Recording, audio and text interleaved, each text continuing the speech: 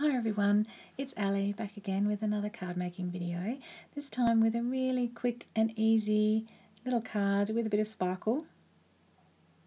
And I'm just starting with a piece of watercolour, distress watercolour cardstock, and I'm going to use the smooching technique, and the inks I'm using are Spun Sugar and Shaded Lilac.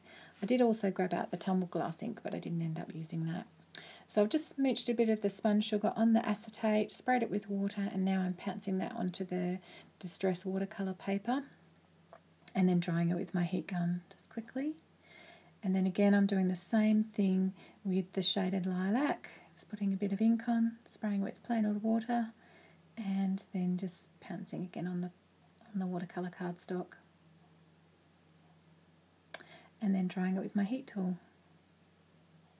And at this stage it doesn't look that much, but I encourage you, if you're trying this technique, to keep going, because it always ends up looking really individual and really different and quite pretty when you finish. So again, I've gone back in with the spun sugar and just having a bit more of that on top of the other colour and drying it with my heat tool. So once I was happy with that, then I'm going to stamp my sentiments. And I'm just making sure it's dry there and going over with my powder tool to take off any moisture or any fingerprint marks where embossing powder might stick where I don't want it to. And I'm using a wplus9 set, Sparkle and Shine. And I'm just going to do the You Leave a Little and Wherever You Go.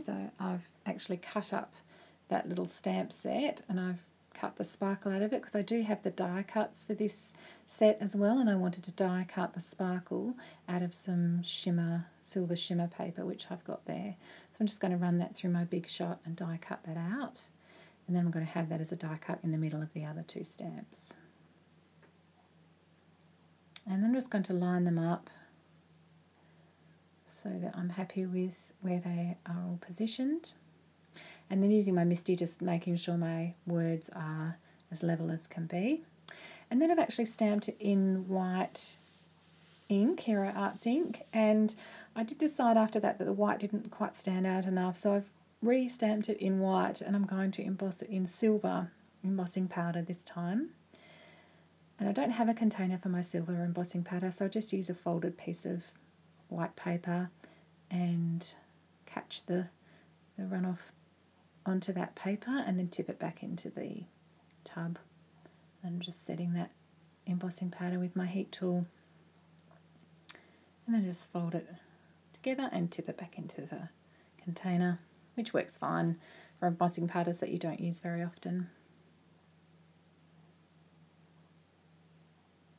Now I'm happy with that. I'm just going to poke out the little pieces of my die cut with my Spellbinders tool in one, which is quite handy, but you can poke it out with anything sharp really. And then I'm going to stick that on with my multimedia matte glue and the precision tip, which was an extra thing that I bought to put on the matte glue, but I do use it quite a bit, so it's quite a handy little thing to have. So I'm just popping the glue on the back of that die cut. It really is quite handy for these delicate words, the delicate die cut words. And just popping that on there. Pressing it down. Now I'm going to get my card front. I'm just sizing up that piece, and I did want a little white border around the edge, so I'm just going to cut that piece down off screen with my cutter.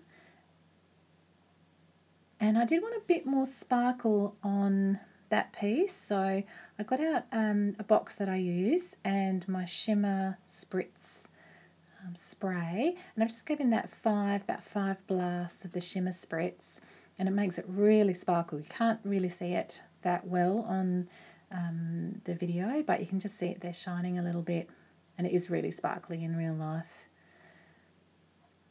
And now I'm going to just secure that onto the front of my card with some double-sided tape. Quite a bit on there because it's watercolour paper and it was a little bit bowed, so I'm just making sure that it's really stuck down well.